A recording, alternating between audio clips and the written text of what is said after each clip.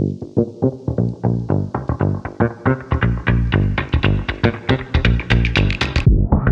everybody. Welcome to another edition of TEF Rewind. Sean Woodland, Tommy Marquez, joined by four-time CrossFit Games athlete, Julie Foucher. Julie, how you doing? I'm doing great. I'm excited to be here with you guys. Thanks for doing this. So we're gonna go through the 2012 Chipper, an event that you won back then, and go back to 2012 and just what do you remember about that season and about that lead up to the CrossFit Games? So crazy. That was more than 10 years ago. I know. Really having me rack my memory. No, it was an incredible season for me. I felt amazing going into those games. And, even as we get to this workout or even the other workout, I'm pretty sure it was that year. Yeah. The Pendleton workout, were two of my all-time favorite workouts that I went back to mentally many times because I felt like I was in such a flow state during those workouts. So it was definitely a lot of challenge leading into that season. It was at the end of my first year of medical school, first time competing at the games, after being in medical school. And that was one of the most difficult years of my life, but through that process really helped me to connect with my why for why I was competing. And once I made that connection, it was like, I felt like I was really in my element and I enjoyed training. I had the best time training leading into the games. I had a focused month off of school and I was just only focused on training. So I felt really good going into that competition. It's cool to hear you say that because, this was your third season in a row at the games. In the first 2 years, you came onto the scene in a big way. You finished fifth at your first year in 2010. Expectations start to build, another fifth place in 2011. And I think, at least from the outside looking in, a lot of people who are watching may not remember that time back in the day, but there was almost like this thought of like, all right, when is Julie going to make that jump to the podium? It wasn't a matter of if, but it almost seemed like when. I think you were around 22 this year, 22, 23, maybe a little bit older. I can't remember off the top of my 23 because it was 11 years ago. So yeah, it must have been 23. Yeah. So 23 starting med school. But it seemed like, all right, like she's someone that people were hoping and expecting to maybe push Annie and push for the top spot. And you come out firing in Pendleton. I mean, I think you finished 1-2 in the two Pendleton events. I don't know if I finished second in the obstacle course. That one, I because of the way it was structured, it was one of those elimination structures. So I didn't make it to the final heat. So I might've been like fifth, but yeah, I appreciate you saying that because for me, my whole journey in the CrossFit Games was really a journey of my mental growth and a journey of me believing in myself. And like you mentioned, that first year finishing fifth, I had no idea what to expect. And then I feel like we just lost them. Are you guys still here? Yeah, we're still here. Yeah, you're still here. Okay. You threw me off with the video. But so I didn't know what to expect. And then the second year in 2011, it was a year of big transition for me. I had just started med school, just moved to Cleveland. I'd also been through a lot of personal stress, had experienced some loss of loved ones. And so I wasn't processing that well. And when I went into that 2011 games, I went in with the mentality really of don't do worse than last year. And even though I went into the last event of that games in third place, and it was a great event for me, I completely botched it and ended up in fifth again. And so while it looks like, oh, she did well, she got fifth twice, for me, that felt like a real defeat because I felt like I could have been on the podium in that year. And so that, that process continued. And even though in 2012, I did end up on the podium and it was my best finish ever in second, there were also many times where my own expectations of myself, my lack of belief in myself that I was capable of winning, I think got in the way of me potentially winning or ever winning the games. The earliest memory I have of you, because I started getting involved in CrossFit in 2012, but I remember the Central East Regional, and there was a chipper. I think that like no one had finished up to that point, and I think you were one of the first to finish it. Do you remember that? And if so, like what stands out about that experience? I love a good chipper. Yeah, right. Apparently. I've always done. It's cool that we're talking about this chipper because yes, there have been several chippers at regionals that I ended up doing very well in. The first one I think the one you're probably thinking of was 2012. It was a long barbell chipper. And then we also had the one in 2014 that I think I ended up having the record on. And then in 2015, it was the chipper that got me with my Achilles. Yep. Yes. Oh man. But that one I also had really high expectations of finishing. So right. And like I guess my last question as a lead in before we watch this test is coming into that Saturday night, because the chipper event at the games was the Saturday night in the tennis stadium. And it almost felt like it was a big turnaround point for you, because coming into that, you'd had the clean ladder right before. And that was, I think, like a 27th outside the top 25 finish for you. And, you know, if we can look back on your career, one of the things that I think was the MO was like, hey, when Julie starts to get that top end strength, that's going to really catapult her a little bit.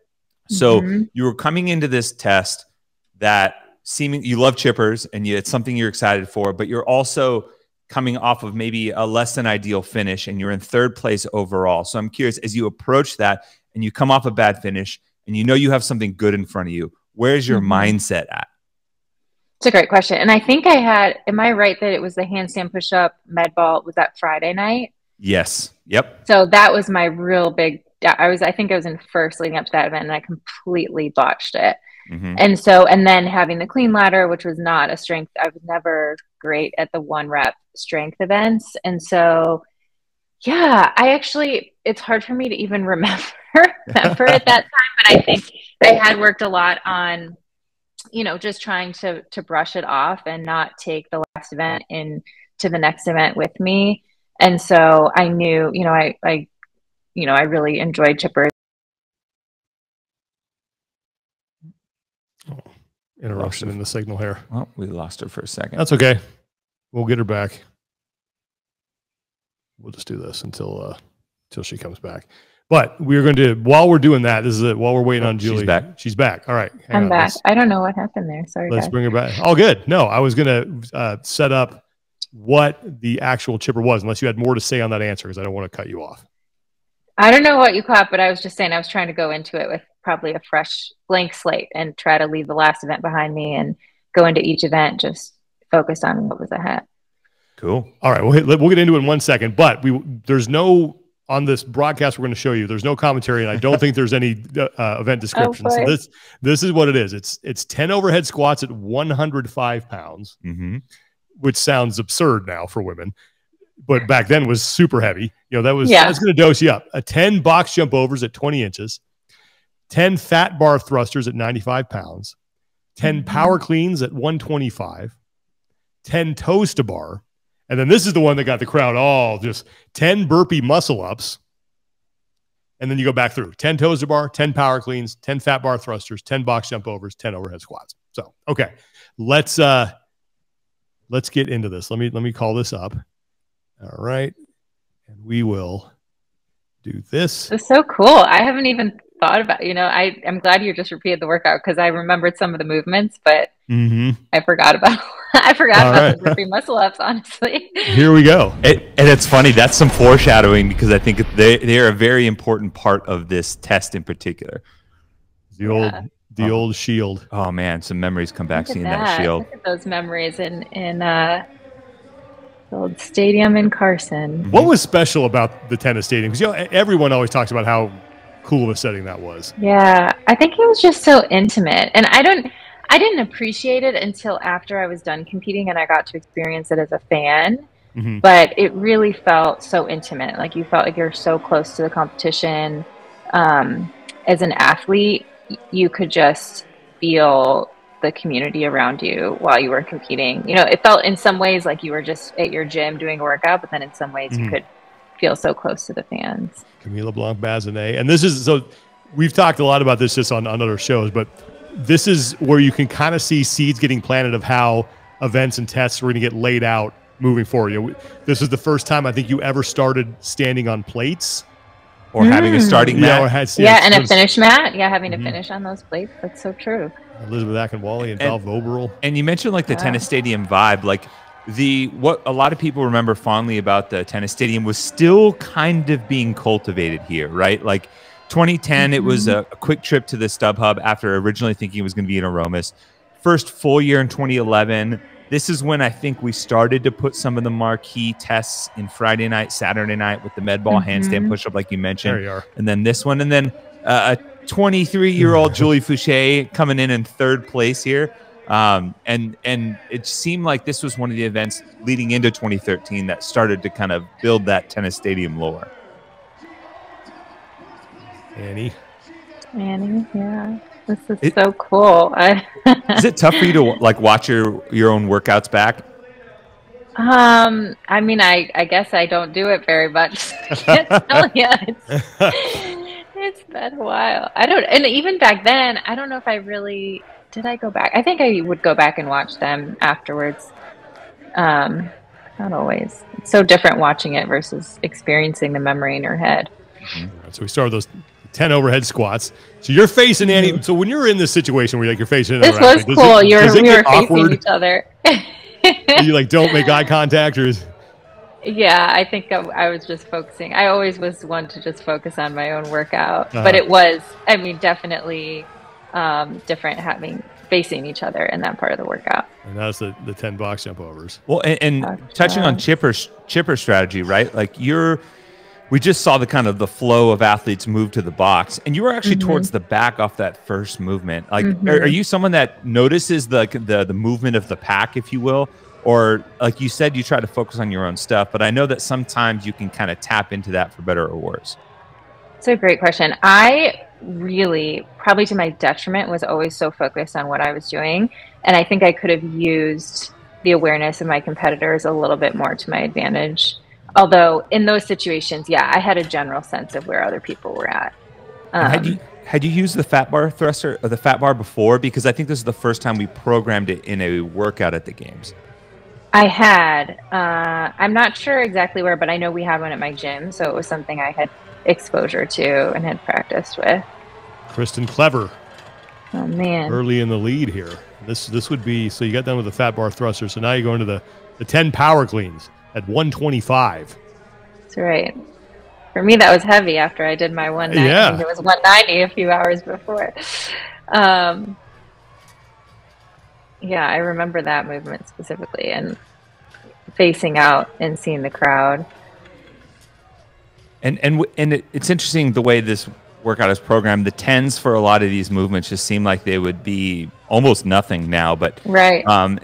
With the 10 rep scheme kind of being pervasive throughout, was there any do you remember any strategy, any hey, always get half or singles or anything like that?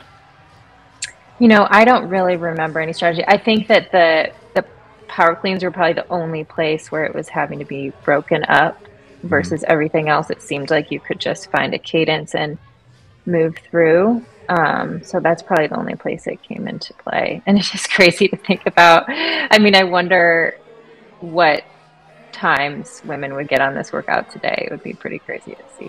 This is another thing that always is crazy to me, is that you look back on these old videos and barely anybody wore the grips, and now everyone has them. So yeah, burpee muscle ups here. Yep. I never liked grips. Even I did gymnastics. I wore grips in gymnastics, but for some reason, I tried them several times. I never liked wearing them. I always felt like I was slipping, and I liked being able to feel the bar, the rings on my hands.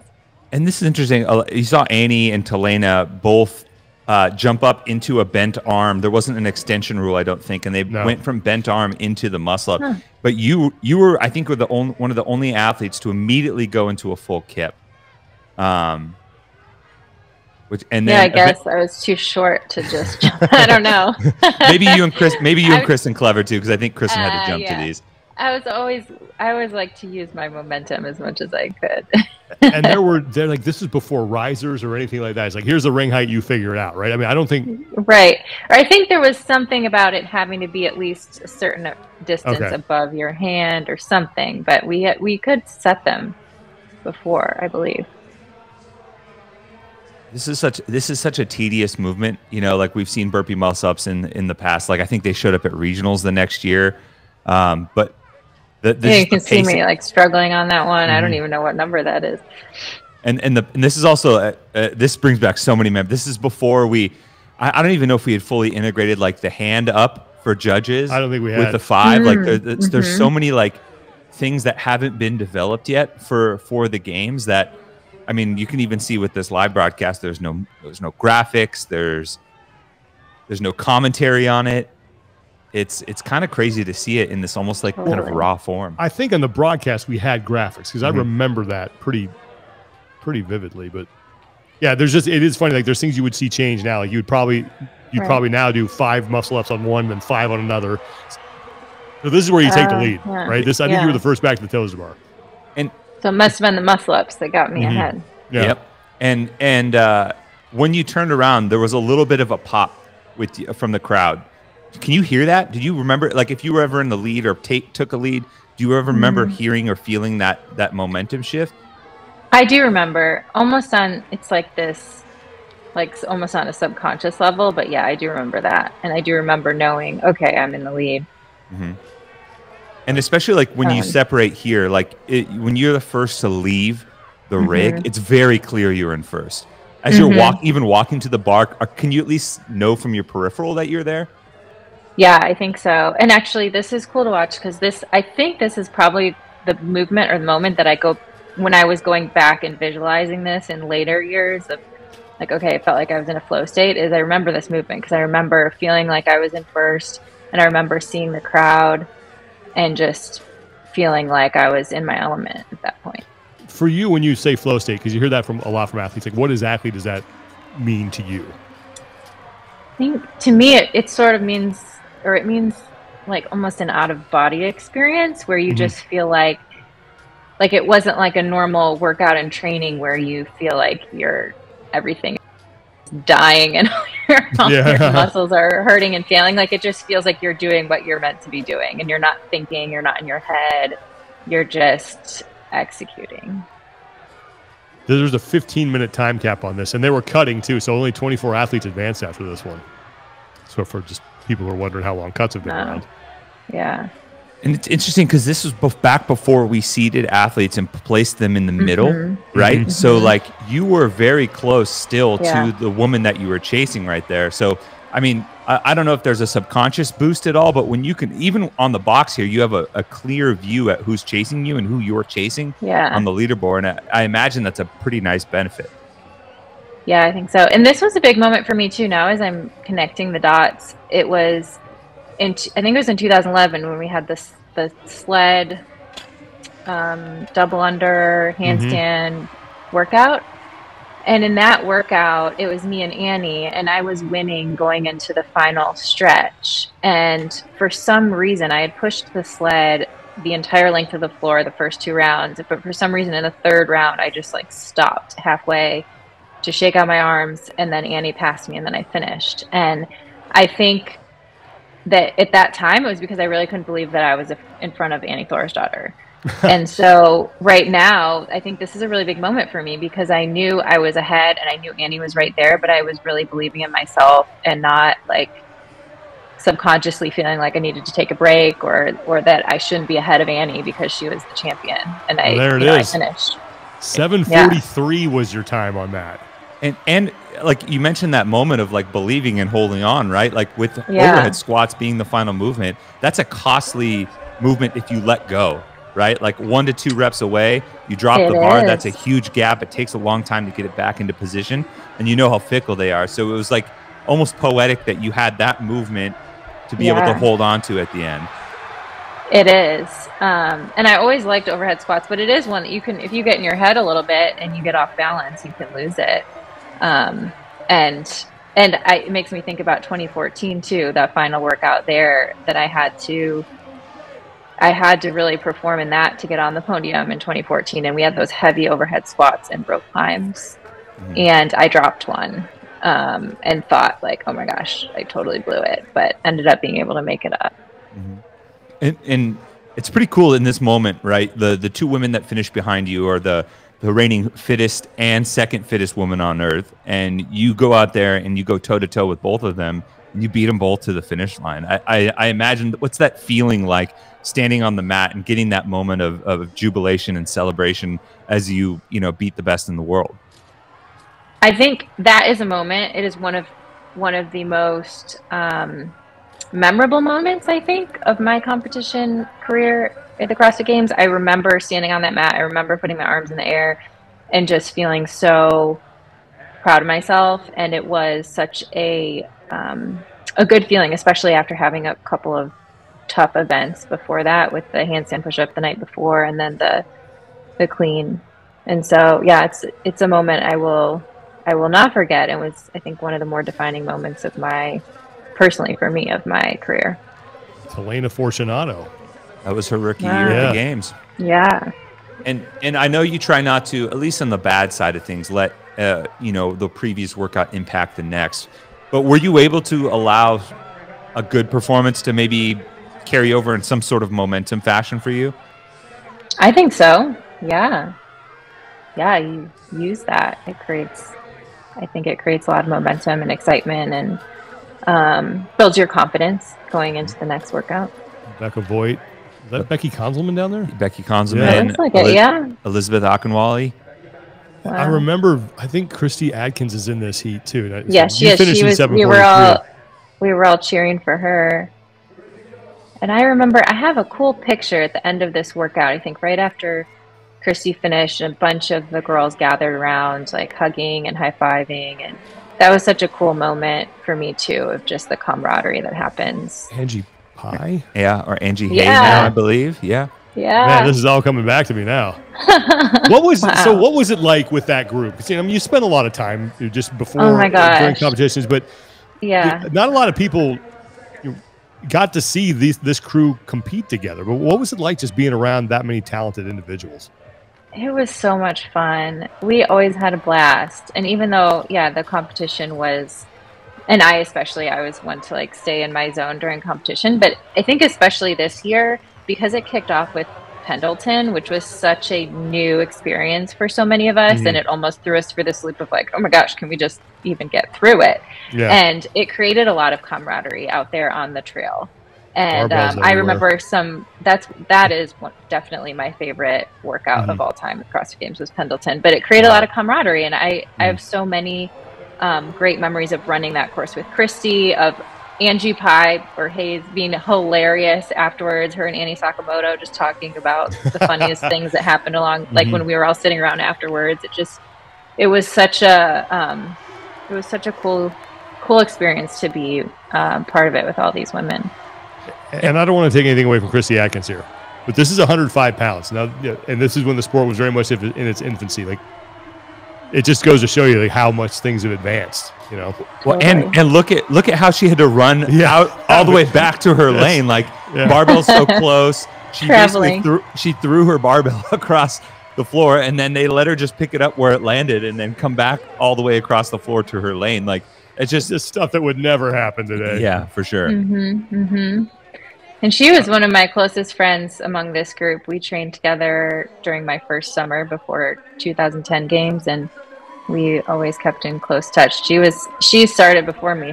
I think her first year was 2009, so I always looked up to her. Was she under the Hyperfit banner for a little bit? We got a replay. No. Oh. No. She was always with Melody Feldman. Yeah, and so I would sometimes get together with her for workouts.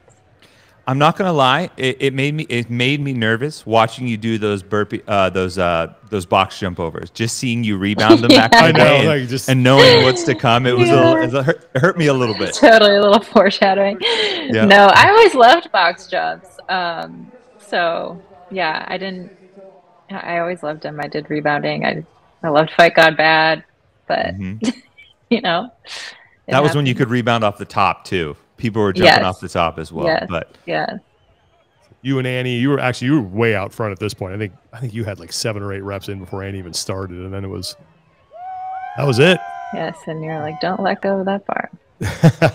Had you won an event prior to 20? Oh, yep, you won the beach. My apologies. I answered my own question. I was going to say, I remember that. Yeah, that's good stats. Yeah. All right. Well, there we Yeah, go. the Long Beach running triathlon workouts and the chippers, those are my thing. And so this kind of kickstarted a nice run to the finish line for you. I think after that, you didn't finish outside of the top 10, and you had a couple strong finishes the weekend.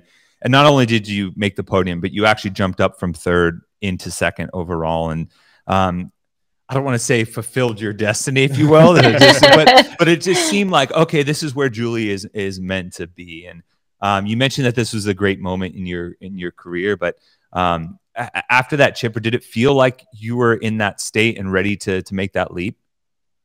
Yeah, it did. I think I really was. It was so much of a mental shift for me. It really was about believing myself, believing that I deserved to be there, and having confidence in myself. And I think that was a big moment for me, that ultimately led me to be able to finish on the podium. What does fitness look like for you now? Great question. It looks like fitness. It's not competition. I do a lot of garage gym workouts. I do my best to make it to an affiliate a couple times a week because, everything's better when you're in an affiliate. Mm-hmm. It's so much better workout, better people. You just feel good when you leave. So I do that, but it's the workouts I do nowadays were like my warm-ups back in the day. So it's very different. But even just seeing, a past version of yourself on the competition floor, does it stir up any memories or feelings that you're just like, oh, I'd almost maybe put that away and close that box? A little bit. Yeah, I have very much closed that box. People ask me, are you going to do masters? Are you going to come back? And I just have no real desire because I think there's so many other things I'm so passionate about doing in life now. And to be an athlete that's serious about going to the games, it is such a commitment in every area of life. And so I have very much closed that box, and I have such a appreciation and gratitude for that time period, and the opportunities that have come from it. And I wouldn't change a thing. And I learned and grew from it in so many ways that are, I'm still learning and growing. But no, it's not like, it doesn't stir up like, oh man, I wish I was back out there. It's just this really deep appreciation and gratitude for that experience. What do you miss most about it, if anything? Yeah, I think the thing I miss most is just knowing that you are the fittest you've ever been, and feeling of walking into the competition, knowing you are as prepared as you could be, that you've put in the work, that you've done the big things and the little things day in and day out, and you're ready. That's such a cool feeling to have. So, go ahead. Go for it. No, I was just saying, other than fitness, you mentioned so many other things that you have that you want to focus on right now. What are the things that you are the most focused on in your life right now?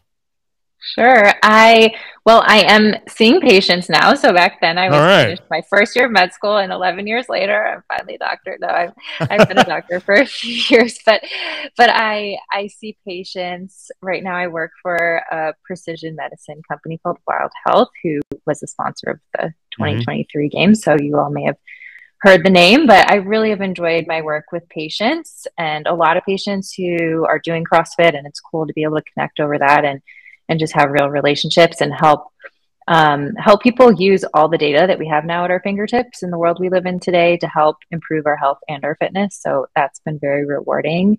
And then I still have my podcast, Pursuing Health. So I started that in 2015, sort of as I finished my competition career. That was my way to stay in touch with the CrossFit community, and I really enjoyed doing that. And so I'm still doing that.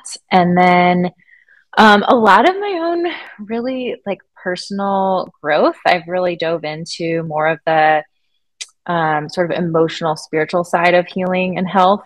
And so it's been personal growth. It's been learning how to help my patients with those areas as well. And I think so much of what makes CrossFit so powerful is that side, like the fact that the community that we have, what happens in the affiliates, it is far beyond just impacting people on a physical level. It is so much deeper than that. And so, continuing to learn and grow in that area has been really cool for me too. And, I have a great relationship. We have a 16-year-old boy from Tanzania who My significant other is adopted, and so we spend a lot of time. He just did his first 300-pound deadlift, which is super cool. Wow. And is playing soccer, so it's been really cool to be part of his life and watch him grow as well. That's awesome. I was going to say, with that kind of that in mind. Sorry, I got to wrap up because I have to take a child to the bathroom. Yep. So I'll be right back if you guys are still on. So you can. Okay. His son is doing the bathroom dance, but oh boy, yeah, you don't want to miss that. But with that in mind, talking about both your working with patients and the own like spiritual, emotional growth that you have been on.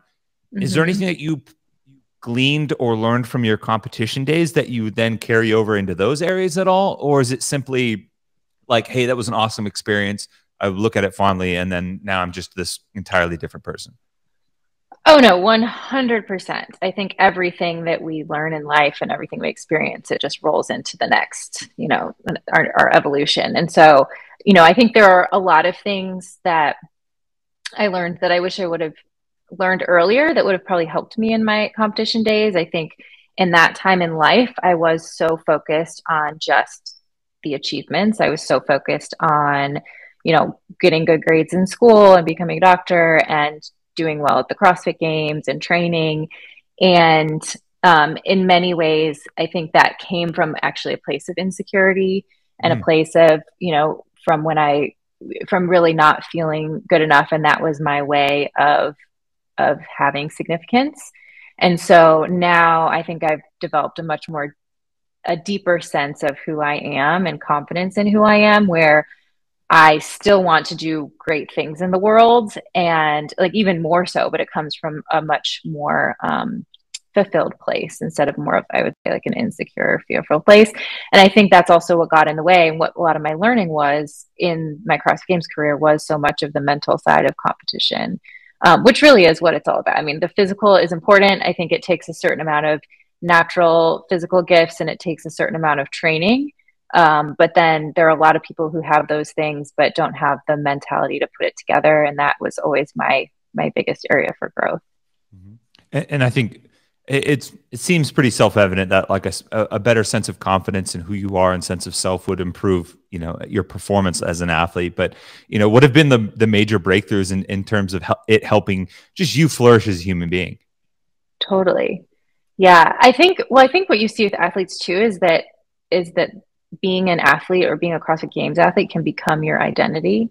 And I was lucky that I had, medicine was another facet of my life, but without that, I think so many of us who are so passionate about CrossFit, that can become everything to us. It's everything that we do. And so for me, developing more of myself outside of that, developing really like relationships were something that I didn't invest a lot of time and energy into. Like I had relationships, I had friends, I had family, but it wasn't to the same degree. I was often prioritizing the, training or school or things like that over relationships. So spending a lot of time building those. And I think I've now trailed off from what your original question was. And so oh no, totally. I think I answered it, but what was it? No, it was definitely about like the benefits and breakthroughs for you in flourishing as a person. Yes. Self-confidence. You're definitely on. Yeah. Totally. Yes. And everything. I think that, when you're trying to achieve something, so many times we are our own worst critic, right? Like whether you're competing at the CrossFit Games or you're trying to beat your Fran time, we are really hard on ourselves in our heads, right? And we can be very negative and get very down on ourselves. And I was certainly that way. And I've really worked on that and learned to have more compassion with myself and find that not only is it much more pleasant day to day, but also I typically have better results that way. It's not like, I think there's this fear that if you're not hard on yourself, you're not going to do as well, but I can attest that is certainly not the case. And the last question that I have, and I don't know if Sean's got one more after. I didn't expect to be making it. Breakthroughs or insights from the bathroom. Yeah, no. I guess my last question now, kind of wrapping it back to this event, when now that we've watched through it, kind of relived it a little bit, and we know that in the end, it was an event win. You finished second on the podium. What really stands out to you about 2012, that event? Now that you've had some time to reflect a little bit. That particular event or 2012 in general? Both. Hmm.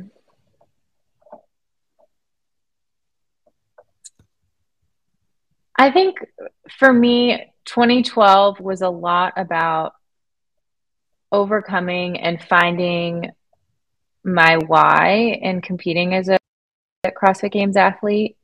So that event really exemplifies that. I think that as much as I did feel like I was in a flow state, I felt like, wow, this is really something I was made to do. And I think I spent a lot of the year trying to figure that out, and in my mind identifying with why I was training and why I was putting myself in such, holding myself to such a high bar. And then having that event where I really felt it, I think it really hit home for me, and ended up, that year ended up being my best finish ever. And I don't think that was an accident. I think it was because of because of some of those breakthroughs that I had. Julie, thank you so much for doing this. We really appreciate you taking the time. I know you're super busy. Anything big you got coming up that you want to let people know about? Nothing too big or crazy. No, right. Just the usual. Pursuing Health. Yeah. That's the podcast, right? Correct? Okay. Check out Pursuing Health. Yes. Absolutely. Thank you guys so much for having me. It was great to see you.